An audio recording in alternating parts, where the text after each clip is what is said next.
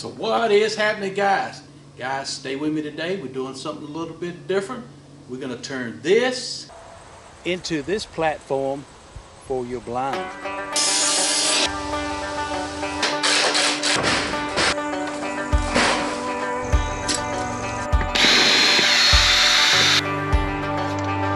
So let me start off by saying this frame is going to be a 6x6 and 6 feet tall.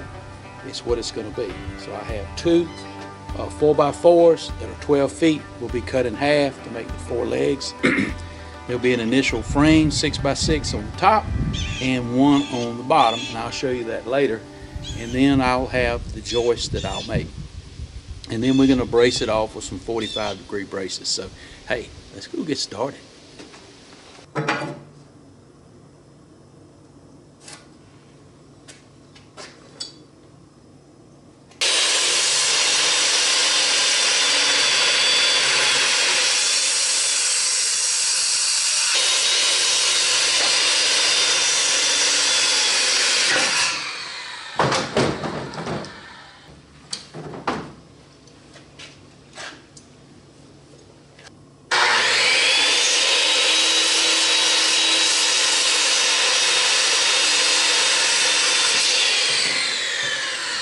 So what I'm going to do right now is I'm going to put my bottom frame, my top frame, and stand my legs up.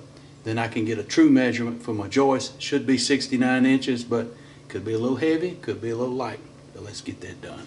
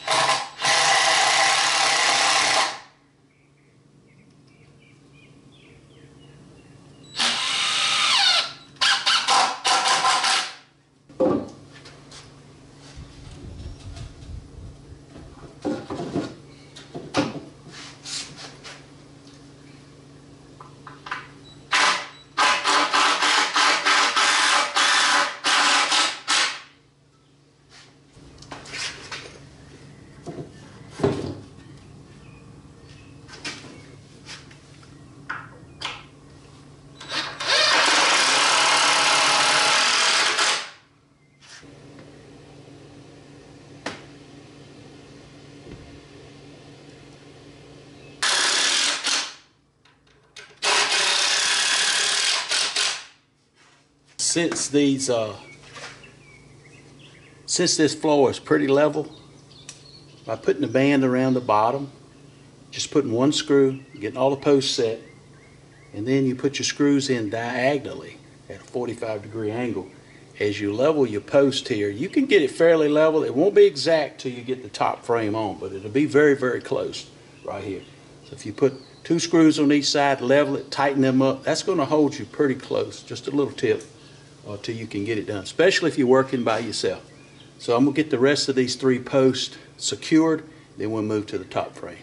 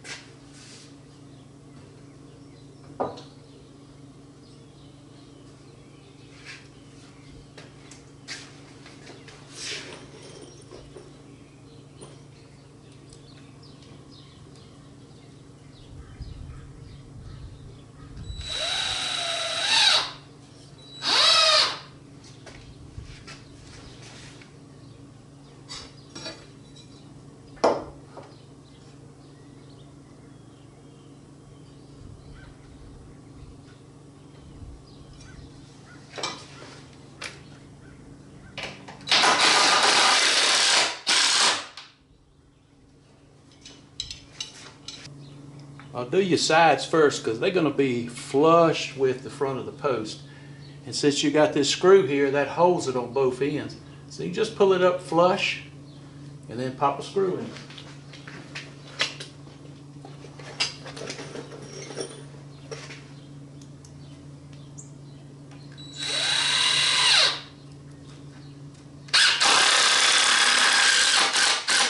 We're going to do the same thing on the other end. I'll just show you this one corner right here. We're going to flush it up with that one on the side.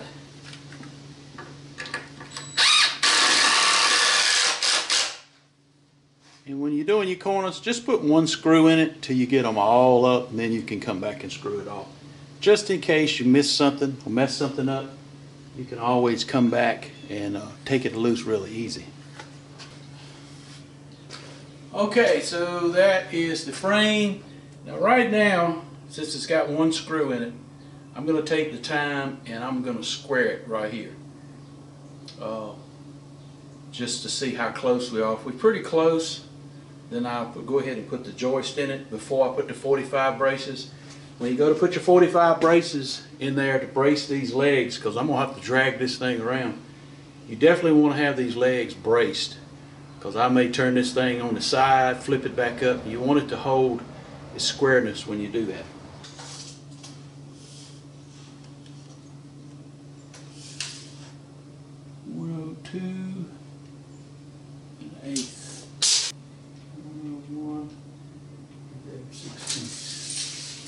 Alright, I wouldn't believe it, but I got to tell you. 102 1/8 to this corner, and 101 15/16 to the other side. That's close enough for government work right there. So I'm going to leave it alone. I can brace it right here. Now, the next thing I'm going to do is put these joists in here. And you remember I said earlier in the video, I know that outside was 69. All of these should be 69, but I'll take the time and lay these off across here and put them where they need to go. I'll go ahead and lay the front and the back off so it makes it easier actually putting them up there. And anyway, hey, let's go get them cut.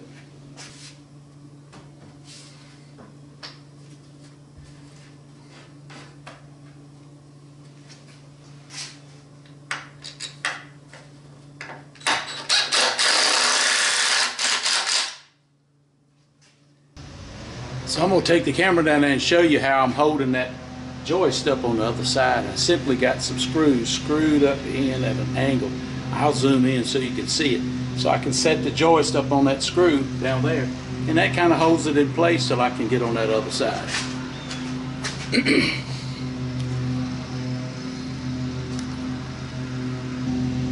There it is. Screw in at a little bit of an angle there, and that holds the joist till I can get down there and screw it in. Oh, boom.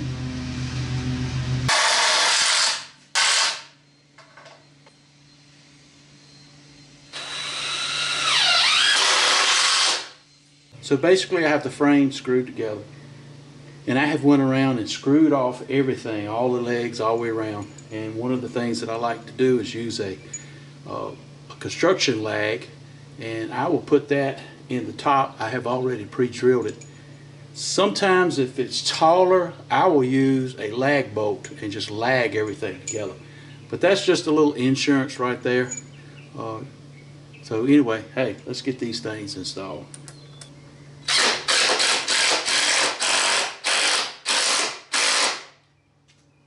That ain't going nowhere.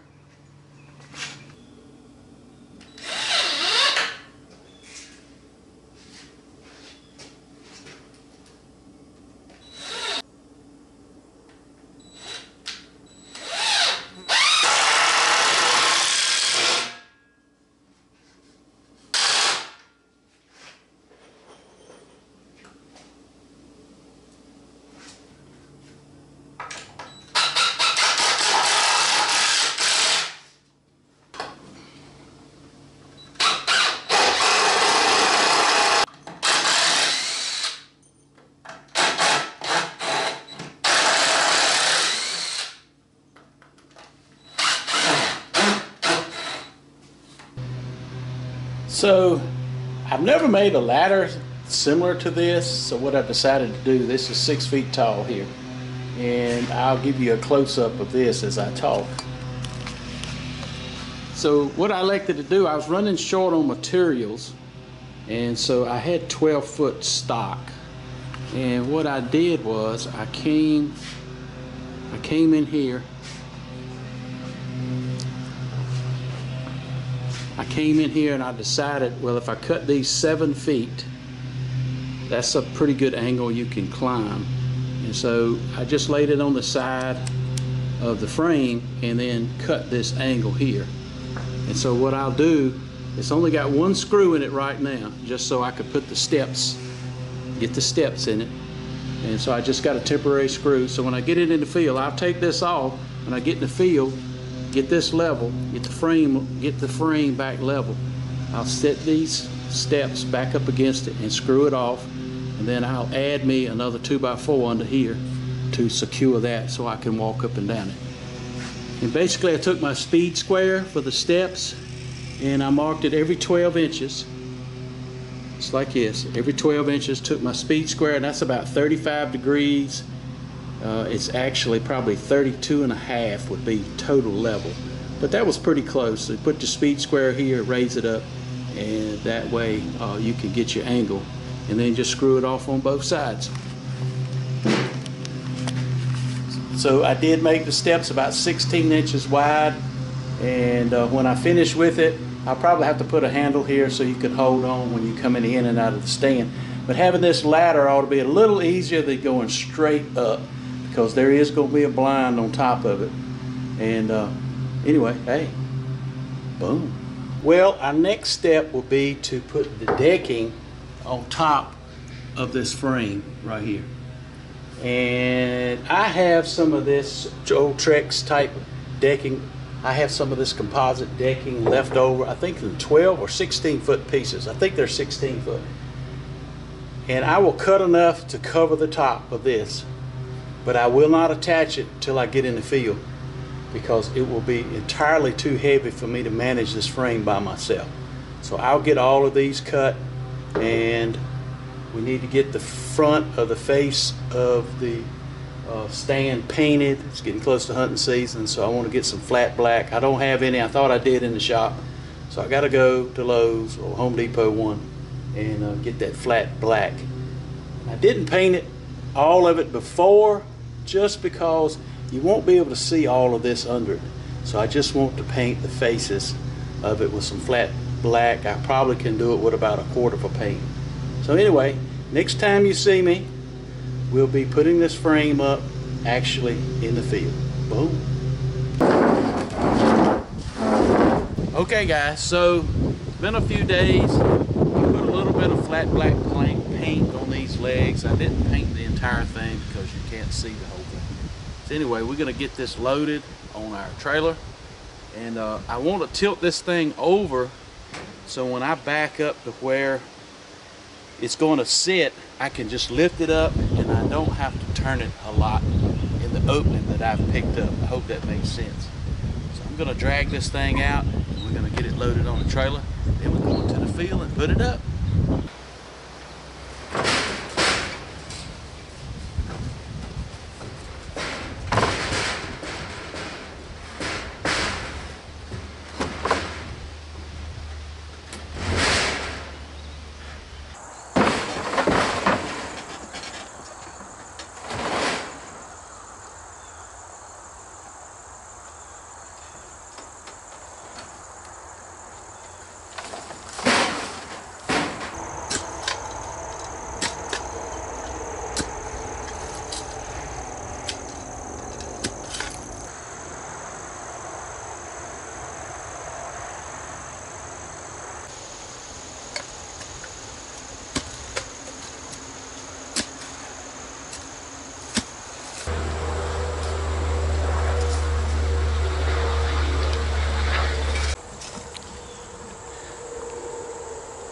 Okay, so at this point I have dug all 4 of these holes. That's why it's very important to leave about 1 foot of length on the bottom. You see, this is very unlevel. I knew it was unlevel, but I didn't think it was this bad. So I just took my time and I kept digging holes a little bit deeper. On this side, they're not going to be that deep. So what I'll do is I'll just bring some dirt around the foot, make sure I get a little concrete up underneath it and around it. So the concrete will only be about 4 inches deep on this side, but it's going to be pretty close to 16 on that side. Anyway, hey, one tip. You know how to know when your depth is correct? You go to where you think you're right and then dig 3 inches deeper. That usually puts you right on the spot. Lift it up a little bit and pack the concrete in around it, and I'm gonna just leave it dry till I get ready to leave, till I finish the stand, put the decking on it, and then I'll pour some water on it and let it set up. I don't want to pour water on it and I'm moving around because it's not gonna set up. So let's get that done.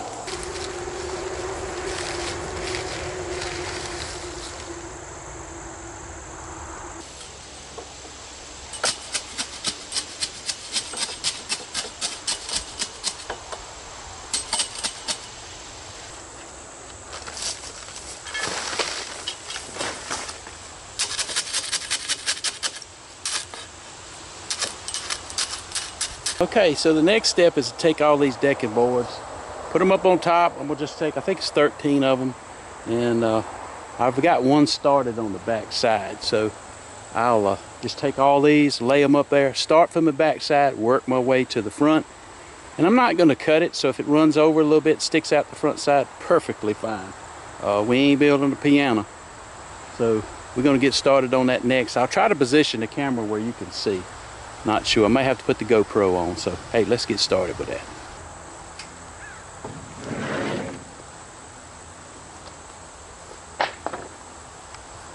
Got to put the ladder on here so I can get up here. Now, my blind door is on the left side, so I need to get this ladder attached.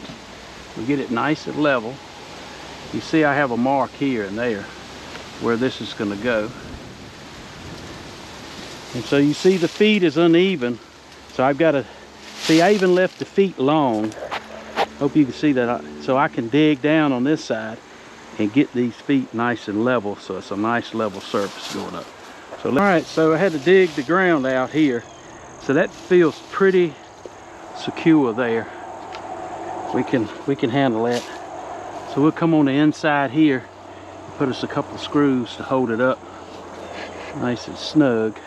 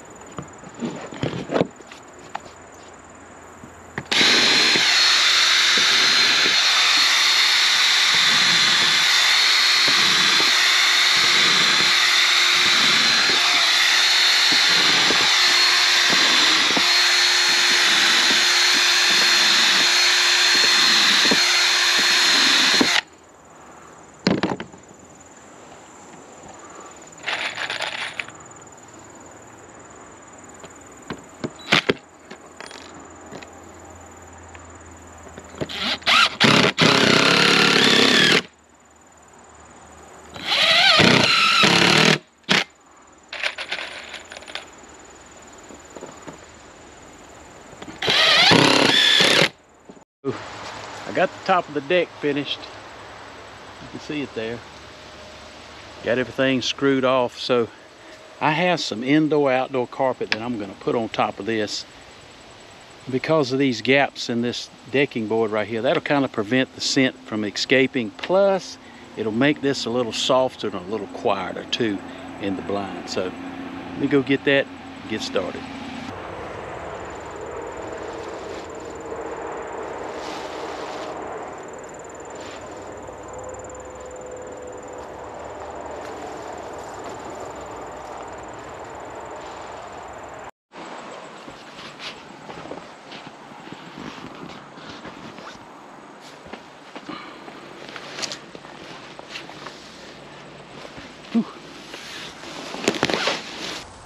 Okay guys, so we have done the basics. I put my carpet down, I set the blind up there, and I have it secured down to the decking so it doesn't blow away. Now, it's very important, I'm going to be sneaking up from the back side of this, that we brush all this in. That is a very important aspect of your blind. I'm going to put some camouflage on the top. At the end of the video, I'll put a little clip in there to show you exactly what it looks like. I've got my ladder on the back. It's secured. And the last thing I'll do, brush it in. When I finish going up on top of it, then I'll pour the water around these into the holes where the concrete is, and we'll be finished.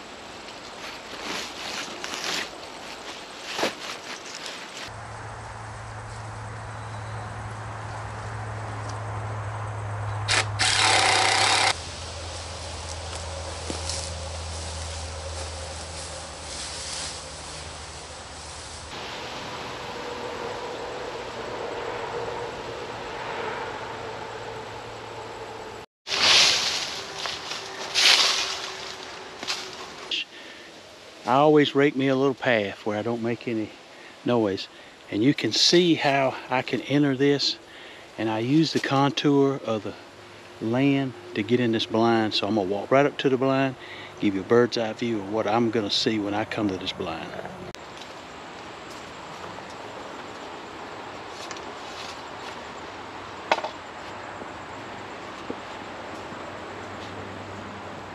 Boom. Hey guys, I hope you've seen something in the video that you enjoyed. I hope you've seen something in the video that you learned. Please subscribe to the channel for more videos like this. Hunting and fishing is what I do. Hey, it's free to subscribe.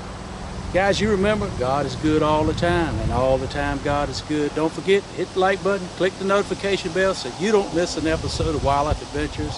And as always, you remember, it's a wild life, and I'll see you in the field.